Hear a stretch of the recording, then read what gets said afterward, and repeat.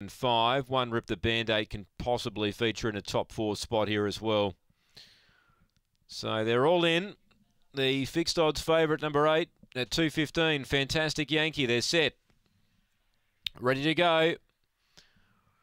And racing, Trickeration began brilliantly. Fantastic Yankee began last and is out deep with plenty of work to do. So Trickeration takes them down the back. 3 on Seaside Shuffle. Velocity Capri runs on, then Rip the Band-Aid. Fantastic Yankee's not in the race.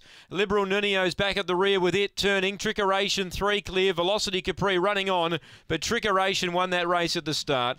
Velocity Capri second. Seaside Shuffle third. Rip the Band-Aid got fourth. The favourite Fantastic Yankee, you never ever wanted to be on it. And Liberal Nuno last in, 22 and 24 the run. Number 2, 22 and 24. Trickeration.